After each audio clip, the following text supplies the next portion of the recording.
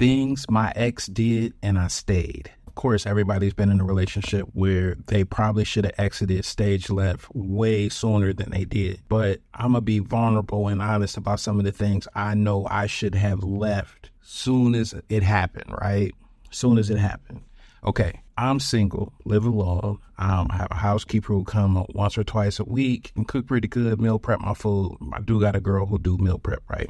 I was dating a girl who had some financial issues. She didn't have enough money to buy food for their kids. So I took her to the grocery store. She got groceries for her kids, like $300-$400 worth of groceries, right? I come home from a long day of just being out running around or whatnot. Now, we live separate and everything. And so I was on the phone with her talking as I was pulling up in the driveway. And I was just like, what you into? And she was like, oh, I just finished cooking. Me and the kids getting everything square, whatever. And I'm like, well, I just pulled up to the crib. I guess I'm going to go in here and try to find something to eat real quick. And so I go in the house, you know what I'm saying? And I'm listening to her, you know, and I'm waiting for her to say what y'all thinking. I'm waiting for her to say it, right? So I'm waiting for her to say, like, well, you know, I cooked with the groceries you bought. You should come and get a plate or I'm going to bring you a plate. Yeah, fam, that didn't happen. That didn't happen at all. And that went on every day that week. She didn't offer any other food. Like, she didn't say, let me cook you a meal for, hey, buying my family groceries. Nothing. I should have stopped talking to her then. But y'all know Tommy goes way too far. And these might be petty things, but I'm just telling y'all my truth, all right? So don't beat me up, you know what I'm saying? Leave it in the comments. If y'all don't agree with me, please leave it in the comments. We'll talk about it later, family. So the next thing was, like, I had never been over her crib, like, and spent the night or anything like that, but she had been over my crib. And, I mean, I have a bachelor pad. Like, you know, my color palette is very masculine. Y'all see the stuff on the walls, you know, hats. You know, I got a room full of tennis shoes, you know, all that kind of stuff. Like, this is a bachelor pad. I'm the only person to live here. You know, it is what it is. At the same time, I think my things are nice, right? She came over and she just dogged everything in my crib. Like, you know, oh, them hats on the wall is stupid. I don't know why anybody would do that. Or, oh, you need to paint in here. It's dark. It's gloomy. You need to do this. You need, you know, flowers. You need this. Like, just basically berating every room in the house. I mean, the kitchen. She like, you got all white appliances? Ugh. Who has all white appliances?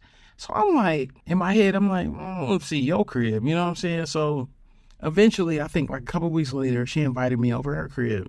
Fam. Like, when I go into the crib, like, she got a sectional, but it's made out of 3 different sections. Like, it's like 3 different sectionals. Like, she literally made a sectional. She did a junkyard transformer sectional. And I'm like one part brown, one part a recliner, one part a ottoman that she then turned into a chase. And she didn't talk to all this stuff about my house. Like, everything in my house. And she over here with, like, some Rat Pack stuff. I digress. So, you know, she like, come on in, sit down, you know what I'm saying? And I sit down and I'm like, it's just weird. I'm weirded out at this point, right?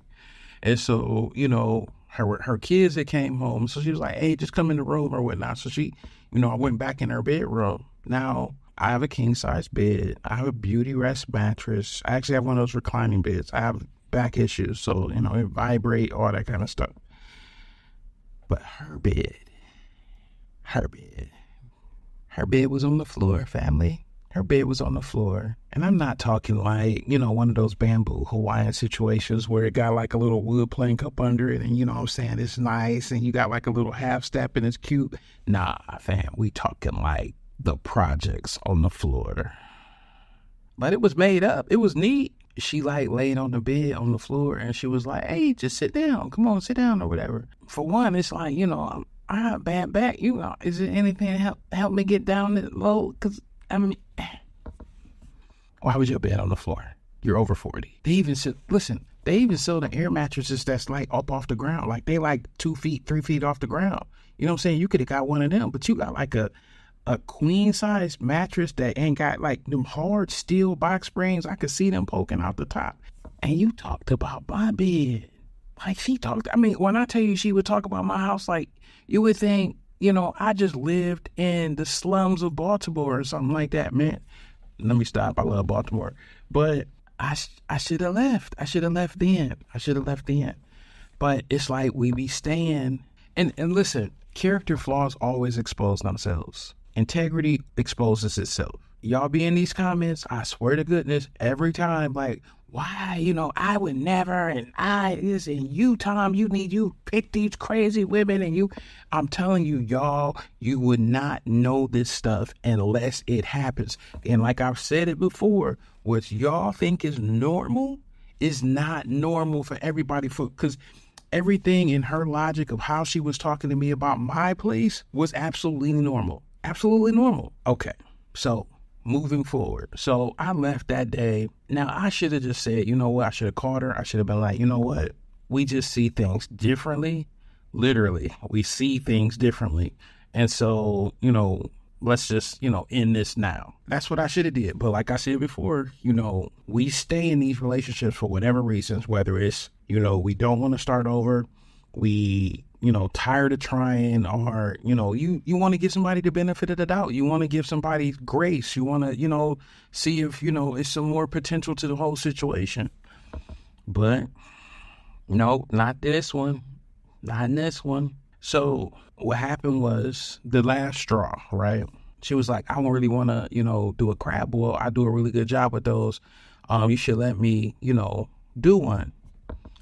Now, me letting her do one is me paying for all the stuff for her to do a crab boil, right? Now, she had a job. She had money. I don't know. I don't know what people do with their funds or whatnot. I went to the store, got the stuff for the crab boil, you know, whatever. Now, I got like a case of crab legs, all this stuff, right? Bad. So she's like, hey, I'm going to do it, you know, on Friday. And so she does the crab boil. I'm coming over there to get, you know, some crabs or whatnot. I'm invited this time. So I get there. I think she told me, like, either she told me that she would have everything ready by 8 o'clock. And I think I got there around 8:39. When I get there, y'all, why her whole family there? I'm talking aunts, uncles, you know, everybody there. Why ain't no crab? Why ain't no crabs? Why ain't a plate done set aside for me? Why? Why, Black Jesus? Look, as soon as I saw her with no plate in there, turned around, walked right back out, got in my car.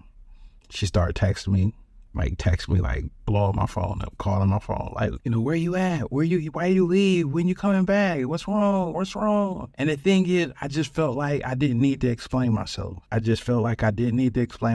This relationship had ran its course. And to this day, this particular girl really feels like she has no idea why I stopped talking to her. Totally oblivious.